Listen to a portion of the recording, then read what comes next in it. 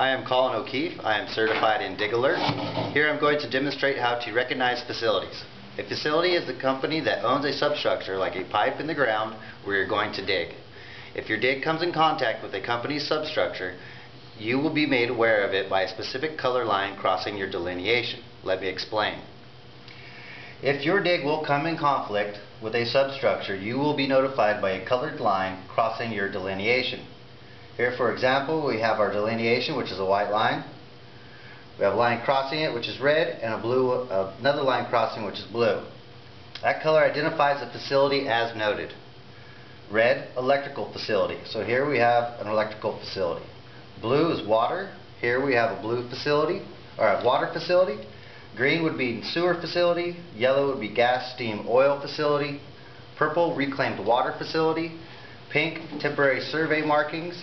Orange, communication facilities. Thank you.